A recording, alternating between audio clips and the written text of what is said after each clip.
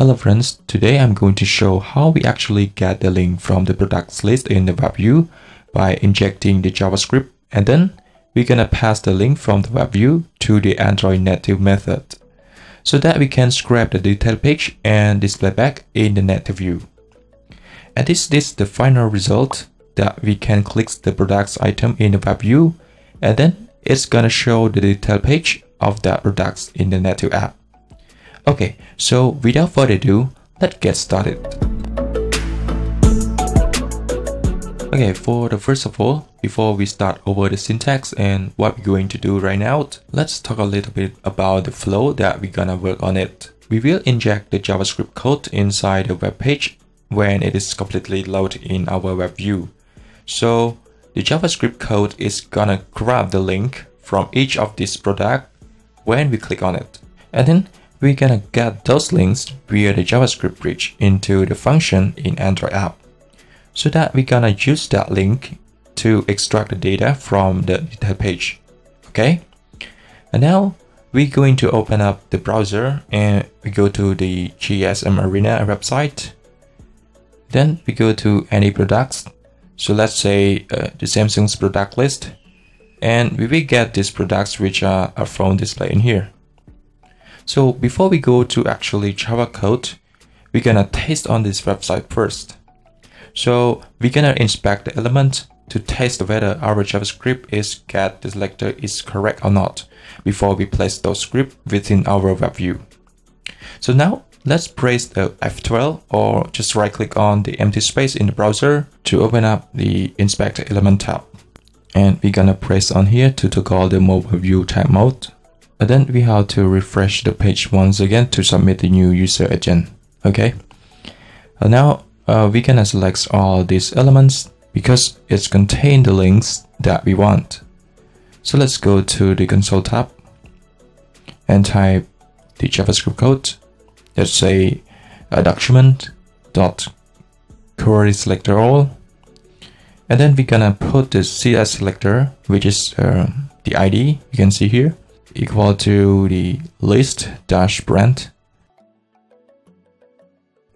and then we're gonna get the URL element and then li, and this will return all the elements li as the collections. We can see the number nodes listed in here, you can see that. So then we're gonna set those into a variable, and then the next step we're gonna extract the links from the HTML which is contained in href attribute and change it to the undefined primitive value. The reason that we change this href value because we don't want the web page to navigate to another page. Instead of that, we're gonna display the data in activity native Android app. And then we're gonna add new on-click attributes to fire a function. And now we're gonna loop all of those with the for each. First parameter is gonna be element and index. And then each of these elements contain a element. So we have to select a element.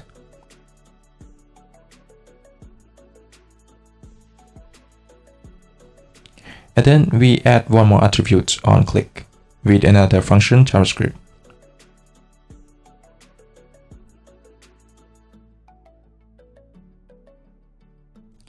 So let's call Android click. And this we're gonna write in the string template, and inside that we're going to take the link from the href attribute. So to get a value from the attribute, we're gonna call a element dot get attribute and then the attribute name. Okay. About this Android click function, we're gonna create it later on, so just skip it. And then we're gonna change a href value into this.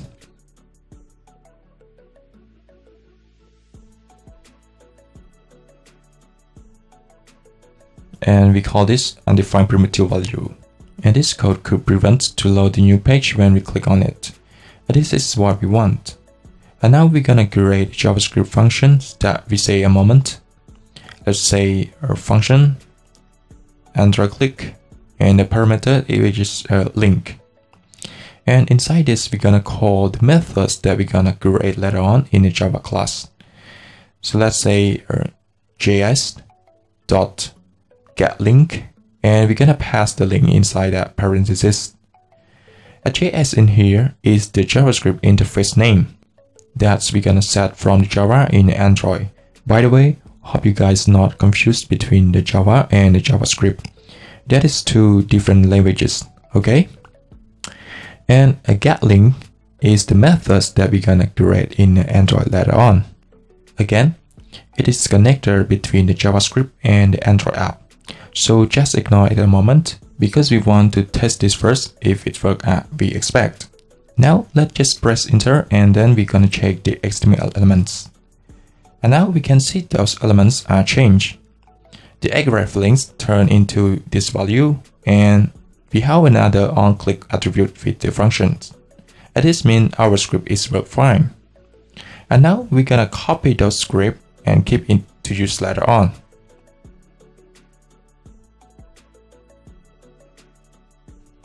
Okay, after we test on the JavaScript code, and this time we're gonna implement it in Android projects from scratch.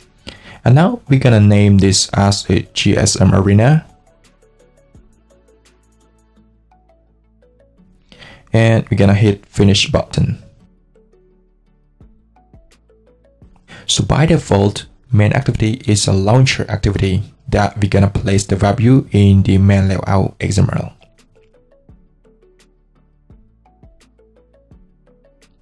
So for the width and height, we're gonna place it much parent to fill up the screen. And then the ID is gonna be the WebView. And then let's go to the main activity Java class. We're gonna define a private WebView object, and then on create methods, we're gonna find the WebView with a reference by ID. And then we're gonna set enable JavaScript to true because we need the JavaScript to execute in that. And then we're gonna set the WebView client and put the new instance WebView clients to prevent the apps launching at the browser. So when launching the WebView successfully, we have to inject the JavaScript that we have tested in the browser. That means we're gonna do this when our WebView is finished to load the page. To do this, we're gonna overriding our methods called onPageFinished. Then define a string variable, we're gonna call this script. And then we're gonna copy the script and paste it back. Now we're gonna remove this /n because the raw JavaScript code, there is no syntax like this.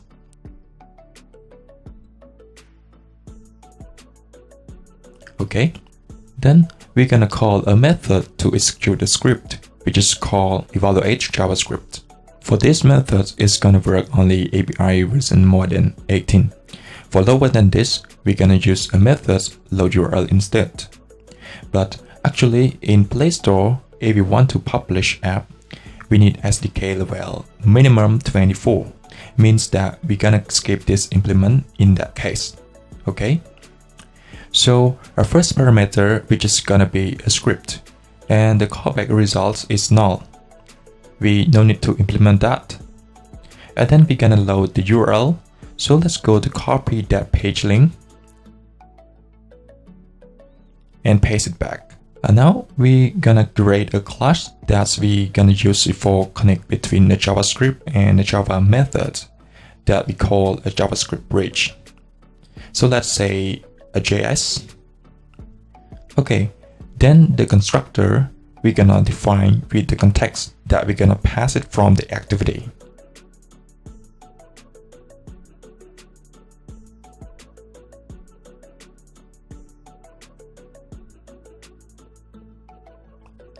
And then we're gonna create a method with a parameter called getLink. And the parameter is gonna be a string to store a link.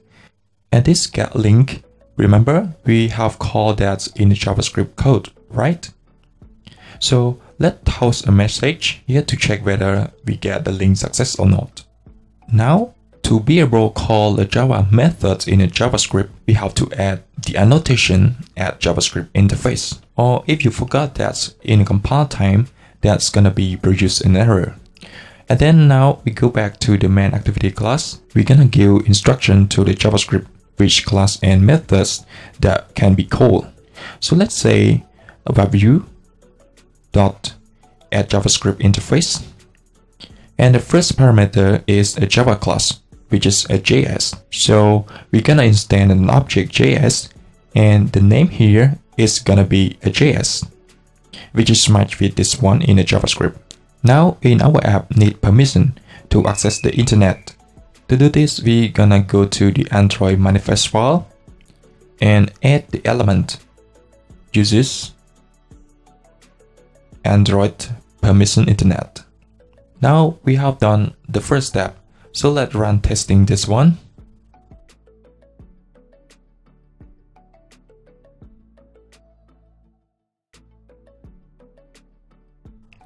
Now the page is loaded.